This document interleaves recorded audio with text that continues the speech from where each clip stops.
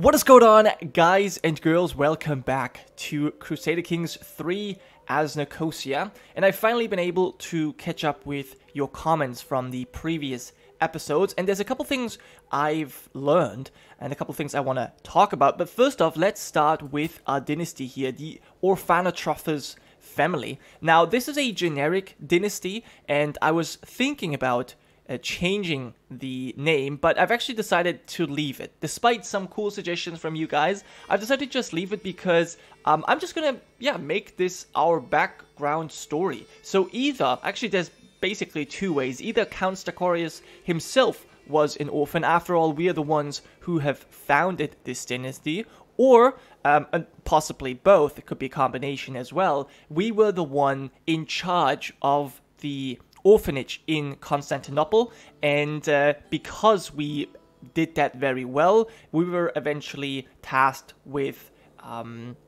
overseeing the Byzantine part of Cyprus, which is obviously, Cyprus still being ruled as a codominium together with the Abbasid Caliphate. So that's basically our background, so I think this is good enough. We can leave that here.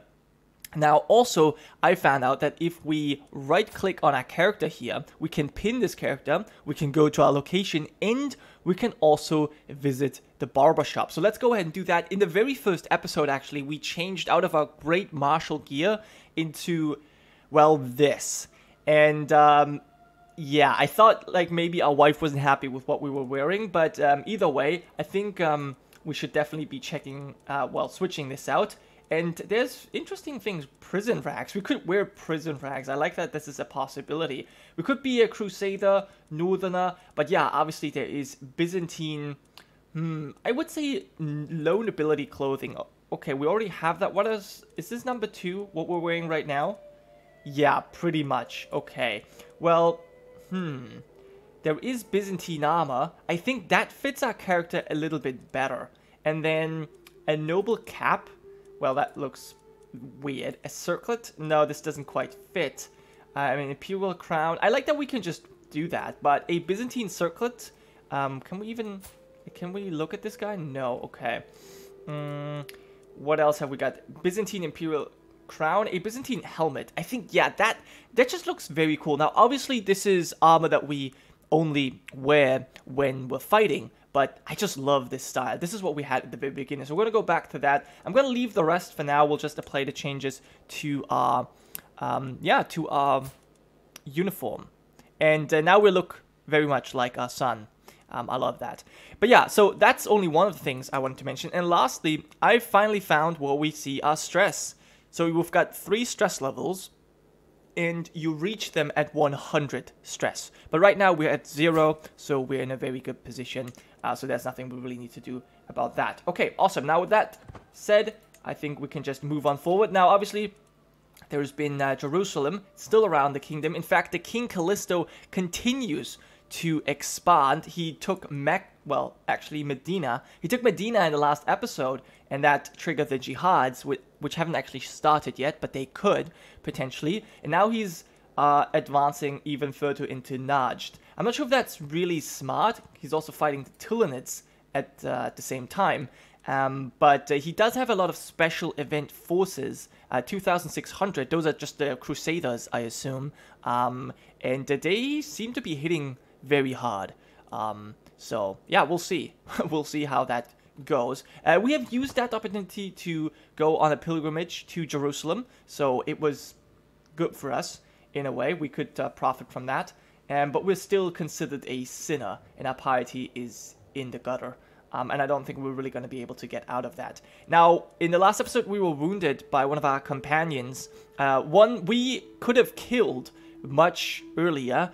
We decided against that, and that turned out to have been a mistake. And then we also came into some issues with our liege, the Basileus Macedon.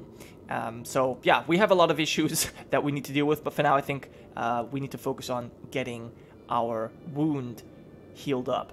But yeah, we learn of more secrets, and yeah, this is another thing I learned, is that these hooks don't actually do much for us, because you can only really use those secrets when these people are in your court, or your vassals, or they are independent rulers, or your liege, for example. Like, those are situations where you can actually make use of those hooks. Otherwise, they're relatively useless, unless, and that is something I learned, you have a special perk where you can demand payment in return for keeping your mouth shut. But that is something that you can only do if you have a certain lifestyle focus. You need to be like it's part of the stewardship thing. Let me see if I can find that actually. Where it is. There we go. It's here. Yeah, golden obligations. You can demand payment for hooks. Now this might actually be something we could do. We might even, you know what? We could actually do that. We could just choose that. We could switch our focus. Is there something I really want from this? Honestly, not really. I mean, this I've just kind of been choosing because I had to.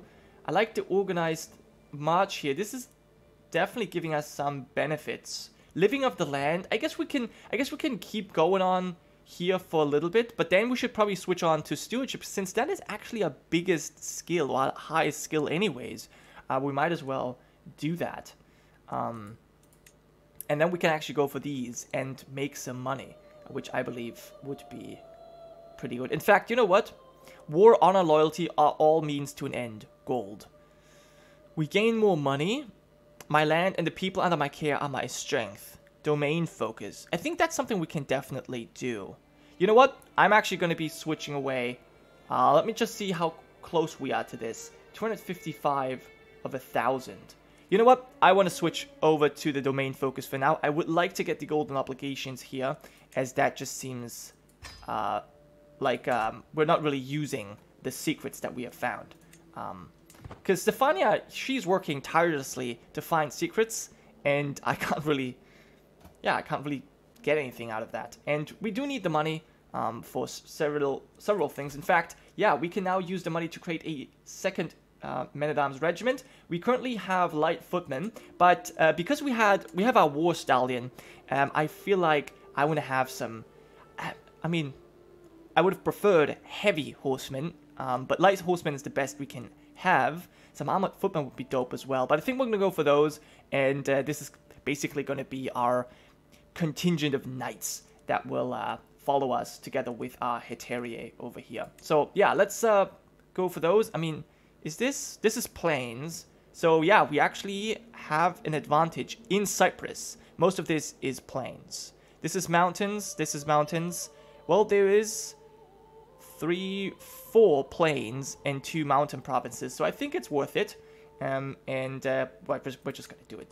We're gonna create this regiment, and yeah, we'll be paying for it with the very many secrets that we have found out so far. At least that's the plan. Okay, more factions are created. Now, interestingly, Asturias now holds lands over here, and the Byzantines are in North Africa, as you can see. Spouse acting on my behalf. My wife spends a significant amount of time traveling the realm with her honor guard. There are many matters she can settle on my behalf, and the military presence she brings with her is a firm reminder of my right to rule. My countess and I stand ready in defense of the realm. Make sure the people grovel appropriately, my dear. No, I think this is good enough. We'll take the prestige. Okay. By the way, where is our dread? Our dread is at 20, and it grows. Oh, because you were wounded, it actually is reduced. Interesting. And yeah, so it decreases right now. Okay, now our brother-in-law. No, is this my son-in-law? It says fellow vassal, but he's married to my daughter, so he should be my son-in-law. But yeah, he asks us to join his war against Mesembria, and obviously we'll have to accept. And yeah, I think, where are we? We're at the court of our liege. You know what? I want to continue to do that. And we actually need to pause and raise our men. How many troops do we have? We have a lot more now. We are at the men-at-arms regiment cap. That's fine. Let's raise our armies. and let's see that we can help out. Now, who are we fighting right now? I thought we were fighting one of those. Who is it that we're fighting precisely? Mesembria. The King of Wallachia. Oh, really? Oh, you're fighting this guy. Interesting. So, this is what you want. I see. And you hold Bogas. Okay, that makes sense. You have 600 men. You definitely need my help, it seems like. Interesting. So, yeah, we have elite quality troops. Total soldiers. And we are still reinforcing right now, but mostly our light horsemen. Okay, I think that's fine. We are going to go ahead and spend 4 gold for embarking. We've got enough for that. And then we'll make our way over to support our ally. Okay, I think we're going to land here. And then we'll walk the rest. Seems like the best course of action. I guess we can also land here. Why not? Now he has got a head start. But I think we're relatively fast. Okay, is these our enemies? Yeah. So he seems to be walking around the Aegean Islands. But in the meantime, we're over here. Dying! No! Man, just on campaign. That is very unfortunate. Count Staurakios of Nicosia soul has finally been cast to hell. Okay, well, we are a sinner. At age 59 years of age, there we go. He died from his wounds. A known murderer, which is not true, he will atone for his unspeakable crimes in the next life. Count Bosporius ascends to the throne, a pious and humble man. Many fear that Bosporius may have been better suited for a church rather than the throne. Okay, we shall continue, but now we need to pause for a second. We have joined this war, and we need to quickly check out our ruler. So, did we just... we no longer have any secrets at all. Damn it, that is very unfortunate. Okay, well anyways, we are a zealous man, so that makes it very different from our father, who was considered a sinner. And I think it's going to be pretty useful. Yeah, we do not have any prestige. Now, we married very, very low. In fact, yeah, our wife is a lowborn. So that wasn't very good. We're a humble man, though, so this is fine. And we are trusting. We're also a stutterer. And we are a murderer. We killed a commoner during a hunt, if you remember. Which is funny because our wife is probably a much better hunter than we are. She's probably very upset with us about that. But anyway, yeah, we are a... Yeah, we have had a martial education, and we turned out to be relatively good. Also, our stewardship is not bad at all, but the rest of our skills are relatively bad. So I think the first course of action here will be to work on our prestige, and we'll also have to choose a focus. But I do want to check out my son Comitas as well, who so far is deceitful, rowdy, and just. He is getting a intrigue education from his mother, I think. My wife and friend. Okay, so let's quickly check that out. So, my mother is my friend, and my wife is my friend. That's awesome. Okay. We have female friends. Nice. I wonder if we can ever get rid of the murderer thing. But for now, let's choose a lifestyle. So, we have the martial thing that we can go for, and we have already gotten loyalty and respect. Okay, so we've basically followed our father's footsteps here. Let me quickly check our character again. We are humble, zealous, and trusting. Yeah, okay. I think we will probably finish the gallant one as well, just like our father, but then I might switch off to something else. We'll have to see. I wonder if we've inherited our father's war stallion, because we spent quite a lot of money on that one. Anyway, so yeah, we're in this war, and what is this? An empty council position. Right, we were actually the marshal, and so now need to assign someone else. We can go with Justianus. Now, we also shouldn't forget that one of our... Joseph, he basically killed our father. So that's something to consider. But yeah, I think we'll assign you. Justianus. That's the legendary Blade Master. There we go. So let's quickly check out my court here. We do need a court physician. Do I really not have anybody I can appoint? That seems so strange. Can I not appoint you? I can. I can appoint my mother. Oh, well, this is actually my wife. Never mind. But you know what I'm saying. Let me quickly see if my mother would be a suitable court physician. Not really. How about you, Photheus? You're not an amazing either. Anybody who's skilled at learning? Not particularly. So I guess we'll just have to find someone because they would have potentially helped with the wounds. Start the search and then we'll leave it at that for now. We're losing money at the moment. But that's also because we're at war. Okay. So we've arrived. And we do not have a commander. I guess we're going to be leading this ourselves. Do we have 30 martial? Wait, hold on. What? Commander advantage 30. Okay. Alright, this is just our advantage, not just our martial skill. It does play into that, however. Okay, so there's 2 court physicians. We could go for her, but we'll have to pay 50 gold. Him will have to pay 15. She's sadistic, craven, trusting, and a military engineer, brilliant strategist as well. Or we have Christophorus, a Midas touched, a content, and craven. They're also sadistic. Why are there so many sadists in the world? I guess he seems enthusiastic. He's sadistic. Do I want to have a sadistic physician? Honestly, I don't think so. They both fail to impress me, to be quite honest, yeah.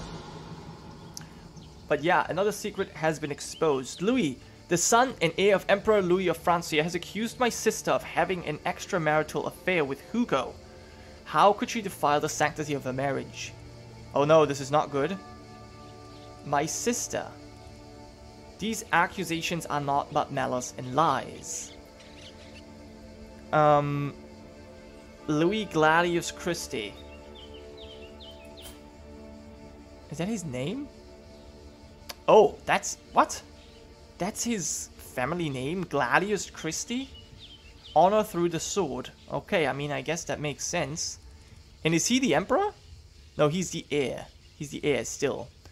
And you are having an affair, he says. Prince... The Bishop of Corsica. A 60-year-old man? Really? Why you... I just don't get it. What does this guy have to offer to you? You're married to the heir to an empire. Why? Why would you go to bed with an ill 60-year-old bishop? Like, this doesn't even make sense. I think that this is just malice because it just doesn't... Like, it doesn't make any sense at all. I just can't believe that, honestly. So, yeah. We'll go for that. Because none of this makes sense. And now... What? I'm a sinner? My sister Alexei has been showing the signs of pregnancy. Everyone thought that her husband was the father, and has become clear. Okay, so because I protected my sister, we are now considered sinners? Oh, this is terrible. So maybe this isn't particularly because of my actions, but because of the actions of my sister? Is that possible? But yeah, that certainly sucks. It certainly sucks. Because we are a zealous man. We have religious conviction. I just didn't believe my sister would do that. It just wouldn't make sense. But yeah, we learned of more secrets here. Very good. Another lover. She's 60 years old. And this guy is 17. A Varangian.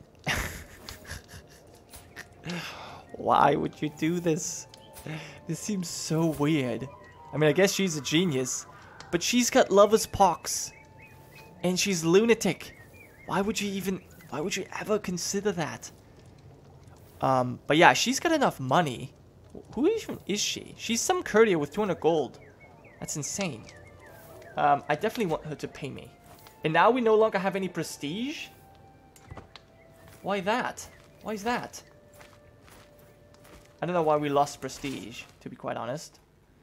But I think I'm actually going to go for the Wallachian capital. We might be able to capture someone. Or has our province been taken? No, it hasn't. Okay. We are losing money right now, as we are having to pay some money for our soldiers. And King Gavril of Servia is now at war with our ruler. Kagan Arpad has joined. Oh, Caesarea is in the war, supporting Wallachia. And Chalcedon. Wait, so who is part of this war? The Prince of Yeresan and the Kagan of Caesarea. Okay. Need to be careful that we're not being attacked. This is the army of Vidin. We have gotten some money from occupying the province. And I guess I'm just going to have to run away from these 744 men. I mean, I guess I could also just go into the sea. Unfortunately, we didn't actually capture anybody. But Wallachia seems to be very busy fighting Bulgaria right now. Alright, well, that was definitely an interesting turn of events. Unfortunately, yeah, we died very quickly here. I was hoping we had a little bit more time left as Staurakios, but I guess it's fine for now. Yeah, we have actually been successful in a war here, even though it's not our own, but still, we didn't entirely get our army destroyed, which I call a success. And actually, can we go ahead and negotiate an alliance again? You don't want that, interestingly. Huh, well, you're at war. So if you were not at war, which, by the way, I'm helping you with, but anyway, we would be fine. He will probably join us again. Awesome. And you do not have a whole lot of piety either. Okay. Luckily, we're getting quite some piety back because of our zealousness here. Anyway, as I said, that was the end of this episode. Thanks for watching. I'll see you guys next time.